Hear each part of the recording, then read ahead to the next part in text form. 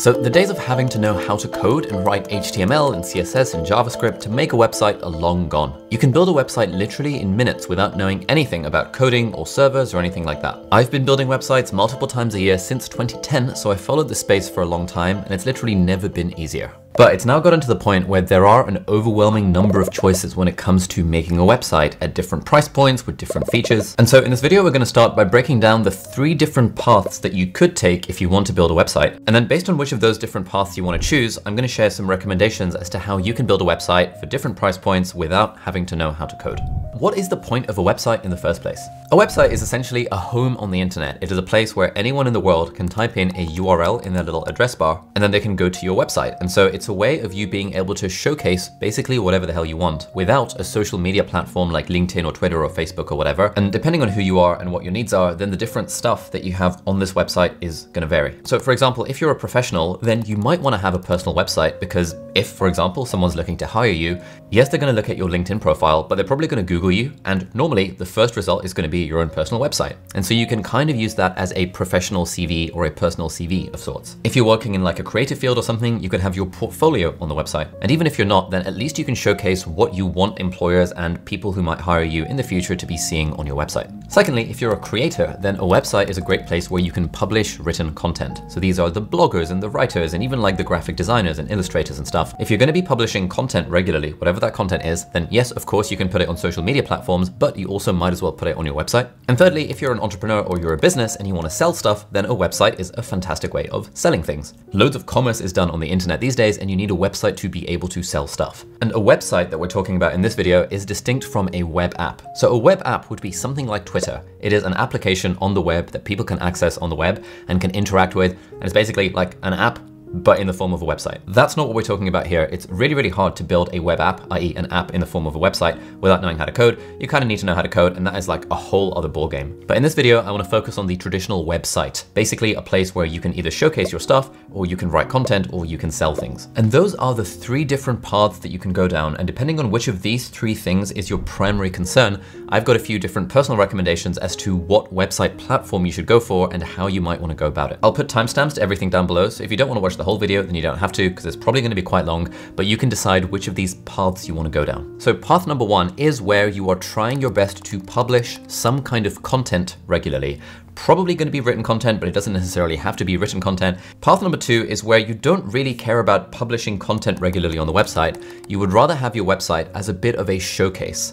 So for example, if you're a professional, it might be your personal or professional CV. If you're a business and you want to sell services rather than products, then this would be your showcase, where maybe you show your portfolio or the kind of work you've done, and it lets people who want to do business with you see what you're all about by going on your website. And then path number 3 is where you want to actually sell stuff on your website. So that might be for businesses or even creators or entrepreneurs. If you want to sell stuff, whether it's digital or physical, then you want to go down path number 3, and you need a website that's got e-commerce functionality built into it. Path number 1, I primarily want a website so that I can publish content. Now here there is a very good free option, and that is Substack. Now Substack technically is not a website platform. It is in fact a newsletter platform. And on Substack, you can sign up completely for free, and then you can write a weekly or bi-weekly or however often you want newsletter, which then gets emailed to people who subscribe to your newsletter, but then it also lives on the website. Now, if you don't want to pay anything at all, then you can get the Substack domain name. So it might be, I don't know, aliabdaal.substack.com. But if you want, you can buy your own domain. And so whatever platform I use to design my website, or even Substack, I can connect up my domain name to that. So I don't need to have aliabdaal.substack.com, I can just have aliabdaal.com. Now, Substack is really good if all you care about is publishing content. It is a very easy way to get started. You don't need to worry about design or customization or any of that faff. And there are so many people I know who have started creating content on the internet through publishing on Substack initially completely for free. And then later on, you can level up yourself to a fancier, more customizable website if that's what you want. So Substack is level 1. And then level 2 within the content creator publishing content path is a platform called Ghost.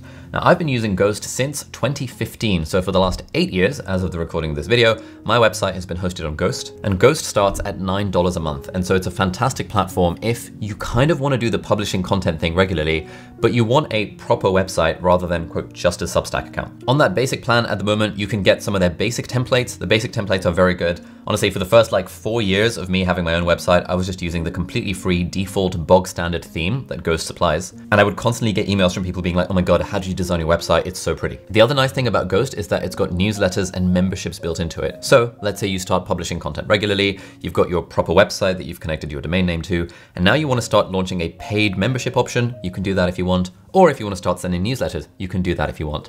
It's the same sort of functionality that Substack provides, but it just gives you a proper looking website rather than just a Substack newsletter. And then if you want to upgrade from Ghost, you can upgrade to level 3, which is WordPress. And actually we have just migrated from Ghost to WordPress as of like this week. So what is WordPress? Well, basically WordPress is free open source software that powers around 40% of the websites on the entire internet. It is by far and away the market leader in terms of what people build their websites on. And WordPress started off as a blogging platform, kind of like what Ghost is, but over time it just got more and more features. Some say it became very bloated and became less about being a professional blogger and more about just a platform that you can build literally any website on. Now, the reason why I've not been using WordPress for my own personal website since 2015 is because I didn't need it. WordPress has tons of features. It's a little bit bloated at times. Anytime I fiddled with WordPress for my own personal site, I would feel overwhelmed and then I wouldn't end up writing anything. And so for the first 8 years of my internet career, my site was on Ghost because Ghost was nice and simple, but now that our site is getting like 1 million hits a month or something like that, we kind of needed to upgrade to something a little bit more full-featured because there's all sorts of other stuff we want to start including in the website, which is why we've switched over from Ghost to WordPress. It's not necessarily something I'd recommend for a lot of people. I think if you're just a blogger and you just want to write stuff on the internet and you want a pretty looking website to go with it, Ghost is still a really solid option. But if you're looking for something a little bit more full-featured and more customizable, there's like literally tens of thousands of plugins for WordPress as well. So almost any functionality you want, you can add to WordPress broadly without having to know how to code. And there's also marketplaces of like literally thousands of different themes. So you can get your website to look however you want. Now, WordPress is actually free, but if you want to actually use WordPress to host your website, which is kind of level 3 in this particular content path, you need to find a hosting provider. And there's loads of these on the market, but the one that we personally use is called a WP Engine. And the reason we use WP Engine is basically for the reliability, the security, the performance. Yes, it's a little bit more expensive than some of the really cheap options, but I've been using WP Engine to host the WordPress site for another one of my businesses since like 2017. And so I had a lot of experience using that and never had any issues with it at all. And so when it came to switching over from Ghost to WordPress, they were the first people we went to. And very excitingly, they also agreed to sponsor this video. They've got some stats on the website that show that people who migrate from other hosting providers to WP Engine experience a 40% increase in their page load times. They've got automatic updates for WordPress and for PHP, so you don't have to deal with any of the server management stuff yourself. And the support team behind it is absolutely fantastic. Anytime I've needed support since like 2017 through right now, I just message them on the live chat and they either get someone on the phone or they just reply almost immediately. And so if you're in this level 3 zone for being a creator, or potentially you're a business and you want a fully fledged website that is way more customizable than a lot of the other options that you've got, and you want to go with WordPress, which is free and open source and has a ridiculously big team behind it, and that powers like 40% of the internet. And if you want your WordPress installation and server hosted by the best option out there, WP Engine, at least in my personal view, then you can head over to wpengine.com/Ali, or you can hit the link in the video description. Anyway, thank you WP Engine for sponsoring this video. And let's now move on to path number 2. I primarily want a website so that I can showcase myself or my services. Now I'm distinguishing path number 2, the showcase, from path number 1, the content piece, because primarily the objective of path number 2 is literally just to showcase stuff where maybe you occasionally update your website. The intention of path number 2 is not that you want to write blog posts once or twice a week. And so there are 3 options that I would recommend, again on different levels. So level 1 is a fantastic platform called Card. And Card is a great way of building one-page websites. I think I've been building sites on Card also since about 2017-ish. And the great thing about Card is that it's free to get started. And if you want to upgrade to the Pro version, it's only $19 for the whole year, which makes Card like probably the single best paid hosting option. Generally, yes, you can get free website hosting, but it generally sucks, so you do generally have to pay at least something for website hosting. And I think Card is the best platform out there if all you really care about is having a one-page website. Now, what might a one-page website be? Let's say you're a freelancer and you just want to advertise your services. Or let's say you're a professional and you literally just want a one-page website where you can just write a few details so that if someone Googles you, they stumble on your website. Maybe you could just write a little bit of a bio, or include a link to your CV, or include a link to your social profiles. Alternatively, let's say you're a business and you do lawn care services and you literally just want a website, a single page that says what kind of services you provide, and a number to ring you, or some kind of contact form to put on the website where people can get in touch. All of those simple use cases are absolutely fantastic for Card. And it's pretty easy to use and pretty easy to update as and when you need to, and it's the cheapest option out there. So that was level 1. Now, level 2 in this showcase mode is something called Super. And Super is basically a website buildery type platform that takes in a Notion page and converts it into a website. Again, this is not amazing if you're planning to publish loads and loads of content very regularly. For that, I'd recommend path number 1. But if you just want to showcase your services, you want a business website, maybe you want a careers page, a lot of people use it for that, then you can literally just create a Notion page for free on Notion. You're probably familiar with Notion. If you're not, it's basically like a note-taking app with a bunch of other fancy features, but then you basically write down whatever you want on this page. It's very easy. And then you hook it up to super.so, and it turns it into a website for you. Now, Super also does have a free option if you want to be limited by the number of pages that you can create, and if you want the subdomain something.super.so. But if you want something a little bit more professional looking, then you've got to upgrade to the professional package, which I think starts at $12 a month. So this is a more expensive option than Card. It's even a more expensive option than Ghost, the starter plan. But I know a bunch of people who've built websites on Super, and they generally find it fairly accessible without needing to know how to code. Now, the level 3 option here is to use something like Squarespace or Wix. You have almost certainly seen YouTubers talk about Squarespace, and you've probably seen ads for Wix. These are, I guess, the two most famous platforms when it comes to kind of all-in-one website builder. Now, I've used both Squarespace and Wix for a bunch of different websites over the years. I haven't used them in the last year though, so maybe things have updated in the last 12 months. But whenever I use them to make websites, it's nice and easy, but there's something about the experience of making a website on Squarespace or Wix that I have not really been a fan of compared to something like Ghost or something like Card or something like Super. But if you know absolutely nothing about code and you're willing to pay a little bit more for a very easy plug and play solution, you can connect your own domain name. They give you a domain name for free for a year. Both Wix and Squarespace have basically the same features. You could even sell stuff on them if you want to.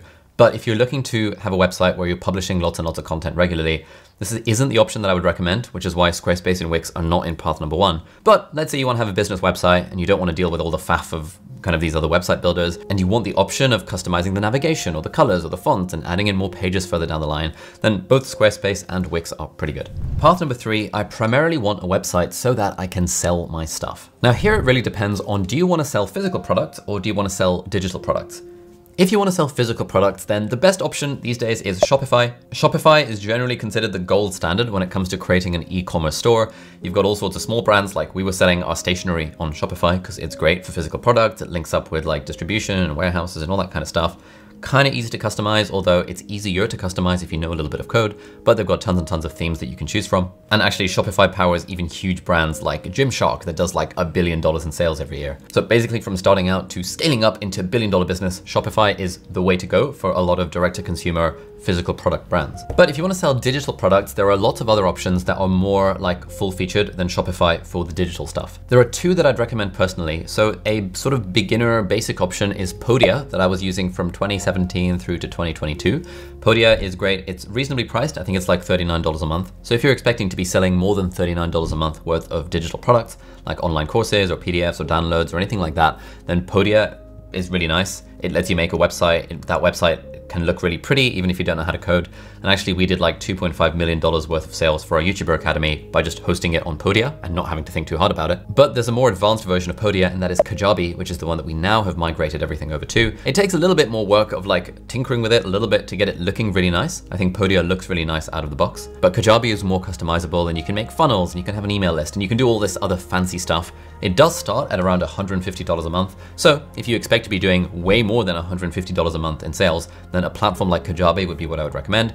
But really the main thing when it comes to any of these 9 different things that we've talked about is actually figuring out what you personally want a website for, and then actually just trying out a few of these different platforms. You might find you really like Squarespace. You might find, oh my God, I freaking love Ghost. You might find Substack solves all your problems. But there isn't really one easy answer for what's the best website platform. It's like they all have their pros and cons. They all have different user interfaces and user experiences, and it just kind of depends what works for you. So hopefully this video gave you a little bit more of an insight into what options you might want to go for when it comes to starting a website. If you wanted to go completely down the free route and you're interested in finding out more about the Substack thing, I've got a video here which is all about a step-by-step guide to how to start an email newsletter. So check that out if you want more of a step-by-step guide on how to get started with Substack. So thank you so much for watching. Have a great day, and I'll see you hopefully in the next video. Bye-bye.